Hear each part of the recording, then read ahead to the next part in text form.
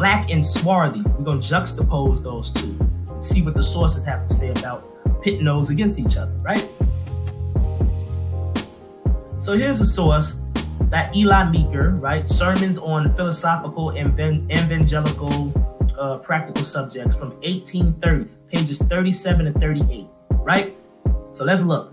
As the Jews have inhabited every climate that is not extremely cold, so they have changed their complexion in every case, and acquired some likeness and color, forming features to the people among whom they have for a long time lived. So basically saying the Jews mostly look like the people they live amongst, right?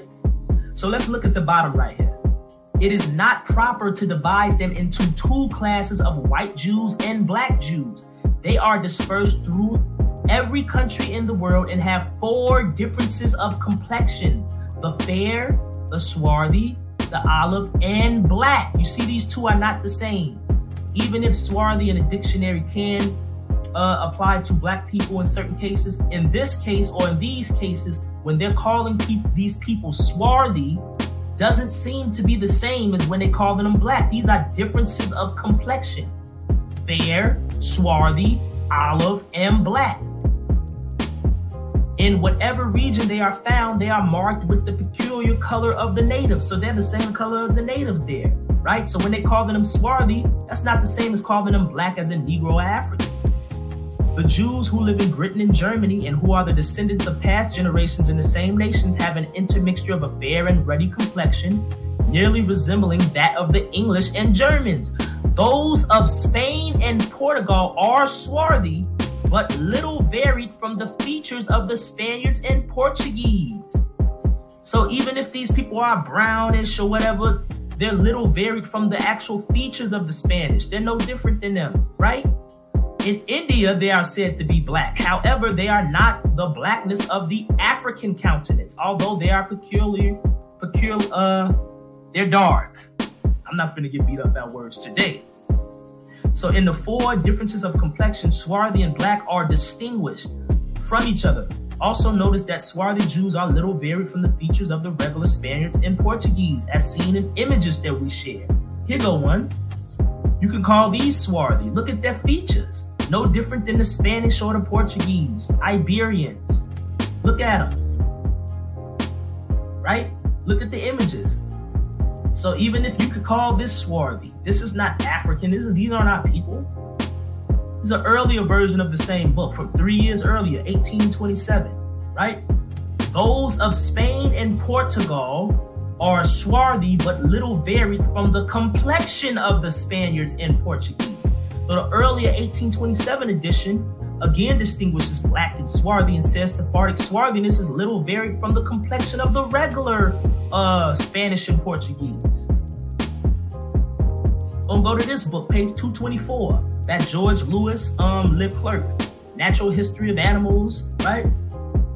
What he says: the Spaniards are meager, and though rather short, they are.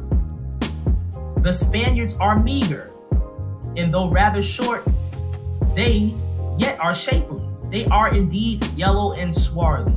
The complexion of the Spaniards is different little from the Sephardim. They're called yellow and swarthy.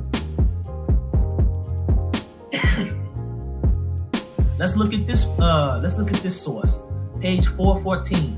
Modern part of a universal history from the earliest accounts of time, 1760. What they say here, right?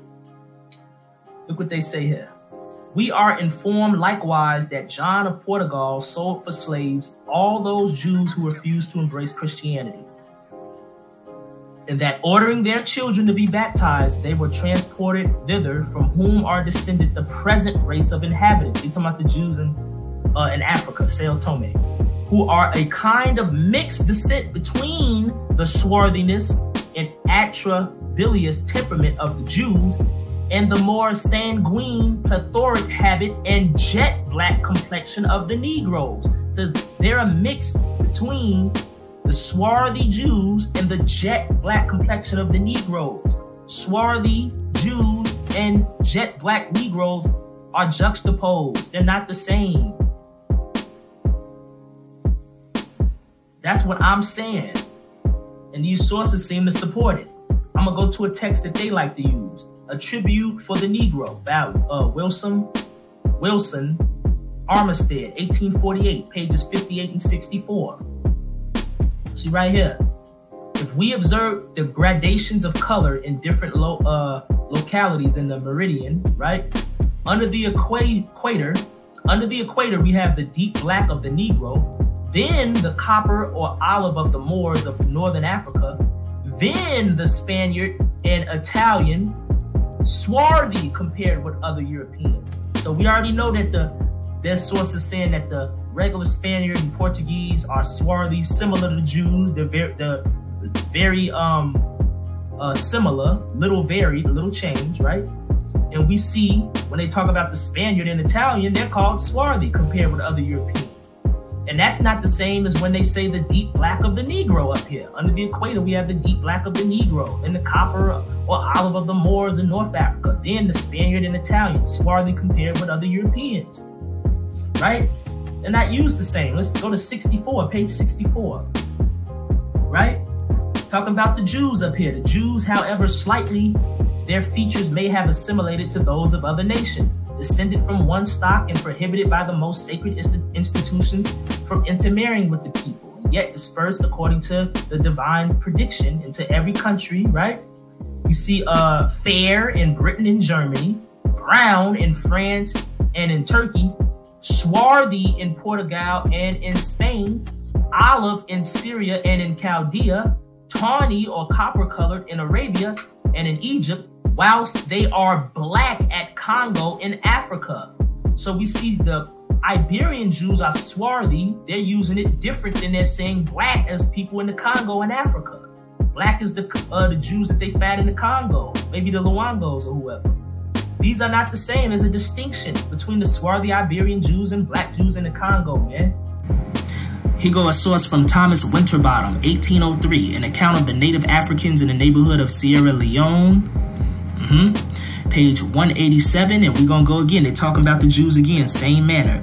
Thus, they are fair in Britain and Germany, brown in France and in Turkey, swarthy in Portugal and Spain, olive in Syria and Chaldea, tawny or copper-colored in Arabia and Egypt, and nearly black in Abyssinia. So again, now we see them contrasted with the Abyssinians or the Ethiopians. They're swarthy in Portugal, but over in Ethiopia, they're nearly black, or you could just say black people. So there's another contrast. So first we seen Congo, now we see Ethiopians, their skin color being contrast with the swarthiness of Sephardic Jews. So here's another one, a collection of voyages and travels, 1704, right? Going through this text. And we're going to John Niehoff's source. This particular source was based on the 17th century travels of John Niehoff's. It was published later. And we see here, he talked about the Isle of St. Thomé. See the year 1643 right there. But let's go to it, right? Okay, so let's see what the source says. See 1643 underlined right here, right? Certain it is that among 100 foreigners, scarce 10 escape with life, and those seldom live till 50 years of age. Though some of the inhabitants, as likewise the Negroes, so we see inhabitants and Negroes distinguished, inhabitants as likewise the Negroes, who are all here, lived to a great age. Its first inhabitants were Jews, banished out of Portugal. They, the Jews, are of a very odd complexion. Among the mountains dwells abundance of Negroes, who are run away from the Portuguese, right? So we see, again, they mentioning the Jews as inhabitants and Negroes separately. They're not calling these people Negroes. They're saying they got an odd complexion. Probably talking about their swarthiness, or it could be talking about mixed Jews that came over and got kicked out with them. The inhabitants are distinguished from the Negroes. The Jews are described here as the first inhabitants. They have an odd complexion. While not explicitly called non-black, they are not Negro either. Negroes are mentioned separately here. The Jews in Sao Tome are documented as having fathered mulattoes. That's in other sources, right? So that's talked about. Hey, I just want to throw in a few more sources before this video is up so I can get up out of here. This one is Teika Maui, or New Zealand and Its Inhabitants, by Richard Taylor, 1870. And now we're here at page 72 of this text, and we're going to read towards the bottom.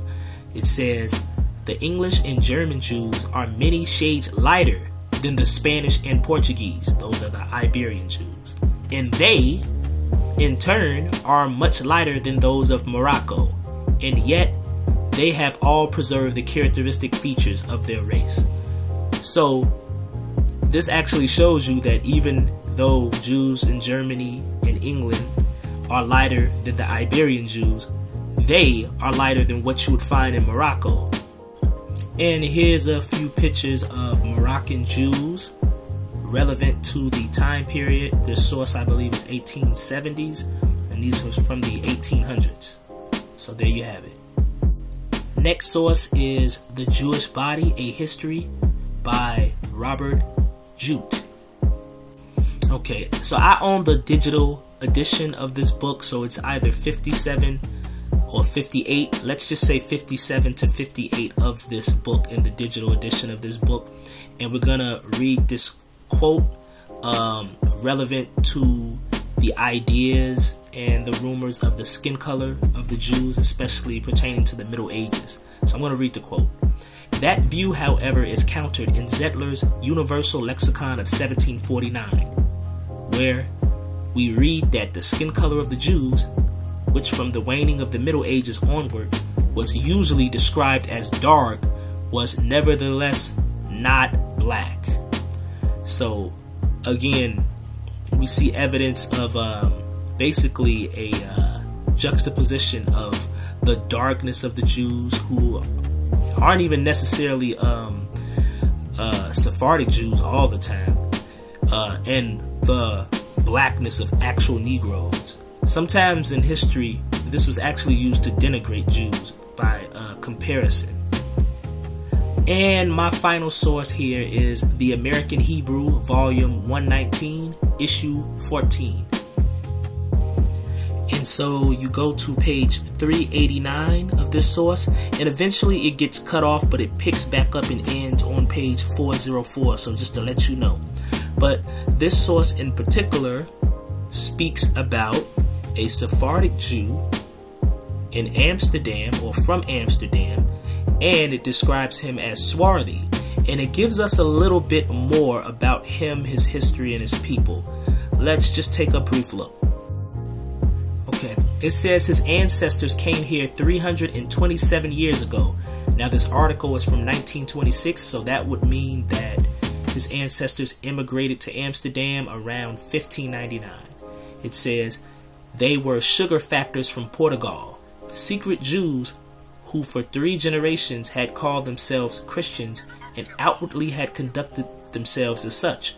They had come rich in worldly goods and richer still in Iberian pride. They had brought with them their jewels and crested plate, their Negro slaves and Circassian concubines. So we see a descendant of Jews in Amsterdam who is described as swarthy in this article, and he has Negro slaves that his family brought with them when they left Iberia. That is a juxtaposition from a swarthy person who actually owned Negro slaves as far as his family was concerned.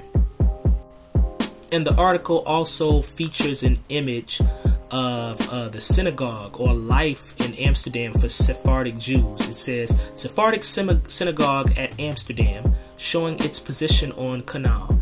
This is one of the most famous synagogues in Europe. It was built by Spanish Jews who found refuge in Holland after the terrible persecutions in Spain.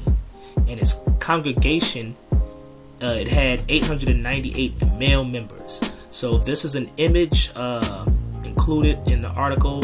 So these are the people who fled Iberia when they came to Amsterdam. Some of them brought their slaves with them, actual Negroes, and they themselves, up until the 20th century, were still called swarthy or dark. I find that very, very, very interesting. Very much indeed. And they're gonna include an image. I'm gonna show right here from the article. Right here. This is a portrait of a rabbi by Rembrandt, now in the Berlin Museum. It says dignity and scholarship were outstanding characteristics of the Marranos, who remained in Spain after banishment of the Jews in 1492. Many of the Iberian Jews of that generation, like the famous Manasseh ben Israel, migrated to Holland. Others voyaged to Brazil. For centuries, the Jews of Holland have been distinguished for what it says, probity and civic pride. Right? So there we have it. This is an image of some of the kind of people who would have probably been described as swarthy and owned and mixed and mated with slaves. I think a good article that talks about the relationships between blacks and Sephardic Jews in Amsterdam would be from a black Sephardic Jew today, Demoda. I'm going to see if I can link his article. And here is Demata's source, the final source. African Blacks and Mulattoes in the 17th Century Amsterdam Portuguese Jewish Community by Yehonatan Alazar Demata, December 2019. And this is perfect with the previous source because the guy, his family immigrated around 1599, so that's right on time for the 1600s, which is the 17th century in Amsterdam, right? And we read, it says, the 17th century Portuguese Jewish community in Amsterdam was comprised of members coming from Spain, Portugal, Italy, Turkey, Greece, France, Belgium, Morocco, and West Africa. And to note, the population that was coming from West Africa wasn't just slaves. It was Sephardic Jews who were in Cape Verde, Sao Tome. Some of them were in Senegal. These were Iberian men who are noted in sources from people like John Barbeau and others that made actual mulatto descendants or lanzado descendants between black men and these swarthy Iberian European men. So they would go back and forth from Africa to Amsterdam and sometimes to places like Angola and Brazil, right? So it says the archival records reveal the reality of slave trade. Portuguese conversos, coerced Jewish converts to Catholicism, had been slave trading since 16th century between Lisbon, Sevilla, the Atlantic Islands, and West Africa. They even managed to control the acentos, the contracts, between 1580 and 1640. The most prominent slave traders were from the families Rodriguez, Jimenez, Noronha, Mendez, and you guys see the rest. Basically, this article talks about the mixing and the mingling between the Sephardic Jews and their African slaves and Africans who came from West Africa, or they came from Portugal with them because they were Africans actually living in Portugal that were slaves to Sephardic Jews and regular Portuguese. And they came with them and they mixed with them. And some of those African people actually converted to Judaism. So that history is there. So I want to thank everybody who watched, and hopefully people got edified and educated by the sources and the information brought out. I want to say peace and love to all of y'all, and take care.